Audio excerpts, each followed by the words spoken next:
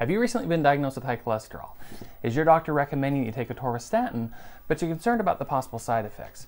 If so, this video is for you. Keep watching to get a doctor's perspective on what to expect from this medication.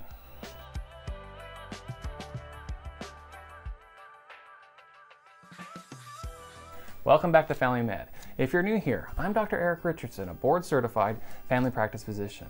On our channel, we focus on trying to give you practical and accurate medical information to help you and your family make healthy decisions. Now, if you think that something like this would be helpful to you, make sure you subscribe, hit that notification button, and follow along with us. On today's episode, we're going to be talking about one of the most common medications that we use to treat cholesterol called Atorvastatin. This is a medication that's been available in the United States since 1996. It was originally released under the trade name of Lipitor, and luckily it's gone generic, so Atorvastatin is a more common name that's used now. The principal use of this medication is to help control cholesterol, as well as decrease your risk of heart attacks and stroke and diabetes, or decrease your risk of a second heart attack or stroke if you already had one. Atorvastatin belongs to the class of medications called HMG-CoA reductase inhibitors, or more commonly referred to as statins. They work by inhibiting a part of the enzyme process which your body uses in the production of cholesterol. When you stop that process, you produce less cholesterol and your levels go down.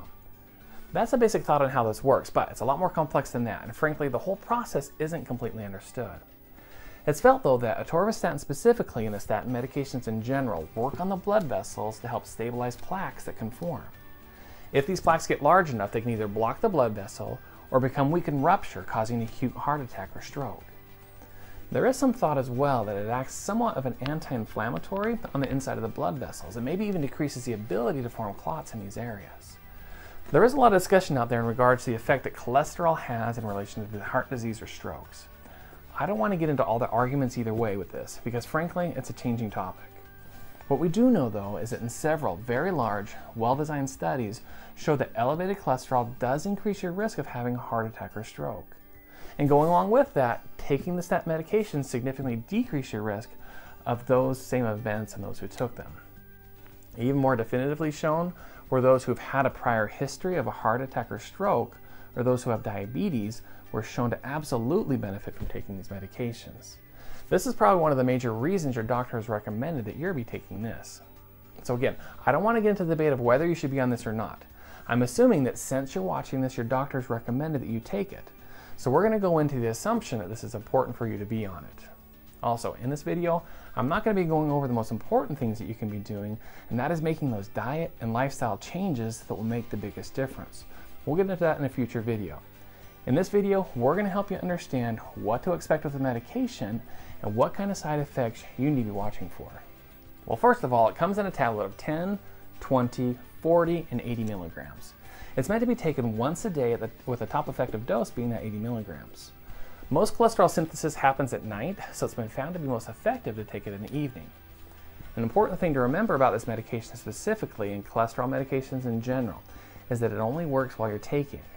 I have people come in all the time with their cholesterol high after we originally had it controlled, telling me that they stopped the medication because they already fixed it. Well, unfortunately, it doesn't work this way. Unless you have some underlying lifestyle issues that are causing your high cholesterol and you fix those, you need to stay on the medication. Don't stop them unless you discuss it with your doctor.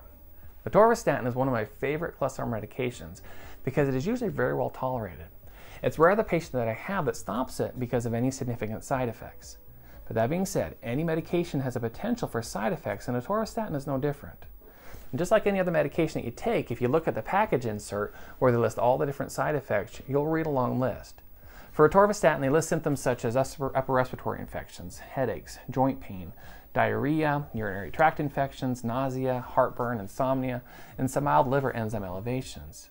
I would say that all these are fairly uncommon in general, but certainly possible.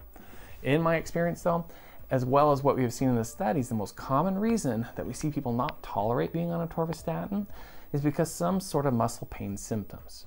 These can be a feeling of muscle aches, similar to what you may feel when you get sick with the flu, muscle cramps, or even weakness. This still is not common, but if there's something that's going to be bothering a patient, this is the most common one that we see.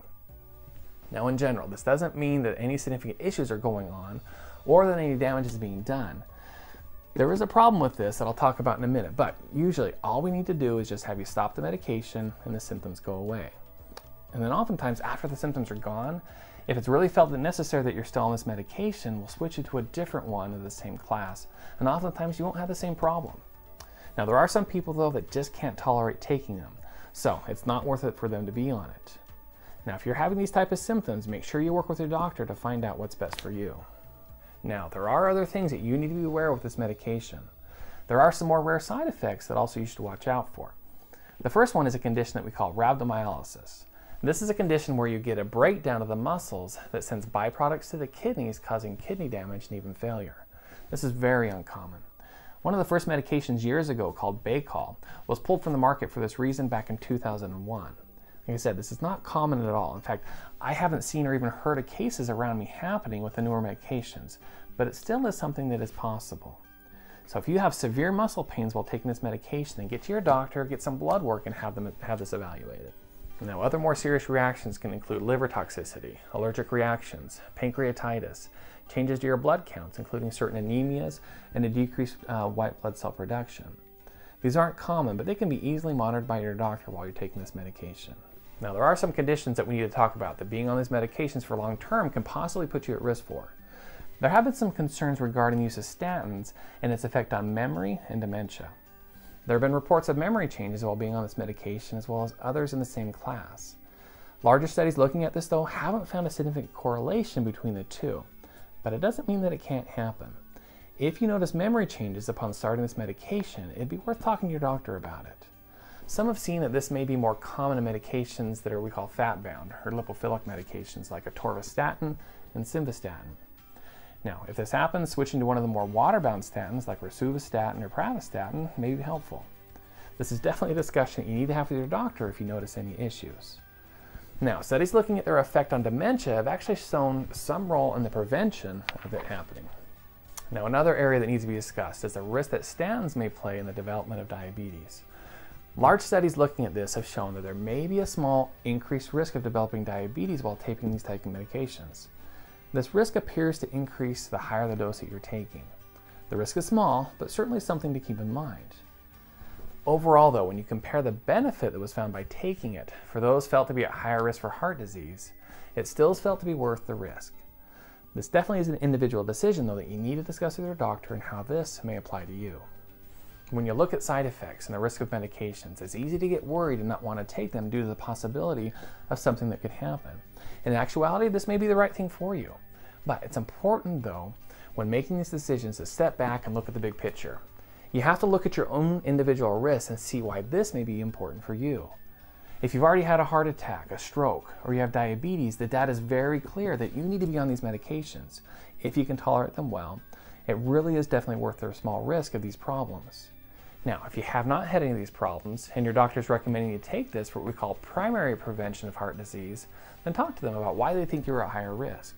Look at what your risk factors are and talk to your doctor about how you can change these risk factors. If you smoke, quit smoking. If you have a horrible diet and aren't exercising, then make the commitment to make those changes. You can't say that you don't want to take a medication that has known benefits because you think it's going to kill you, and still continue to eat garbage, not exercise, or smoke. So overall, this is a great medication to treat your cholesterol and decrease your risk of heart attack and stroke. I use it a lot because, as I said before, the side effects tend to be minimal, it has great studies showing that it works, and finally, it's pretty cheap. Luckily, it's generic and you can get it for a good price. In fact, a 30-day supply will run you anywhere from $8 to $15 at most pharmacies. If diet and lifestyle changes have not been enough to control your cholesterol, and your doctor recommends that you take Atorvastatin as part of your treatment regimen, hopefully you have a little more confidence in using this as part of your treatment plan.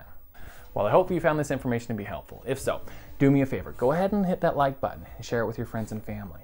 And if your health is really important to you, consider subscribing and hit that notification button so you don't miss out on any of our other content. Now, don't go anywhere, because if you're looking at ways that you can make a start in your diet and lifestyle changes to treat your cholesterol, click here to watch some simple steps that you can do to start your diet journey. And click here to watch one of my other videos that can help you in your health journey. But until next time, this is Family Med with Dr. Richardson, and remember, take care of your body because it's the only one you have.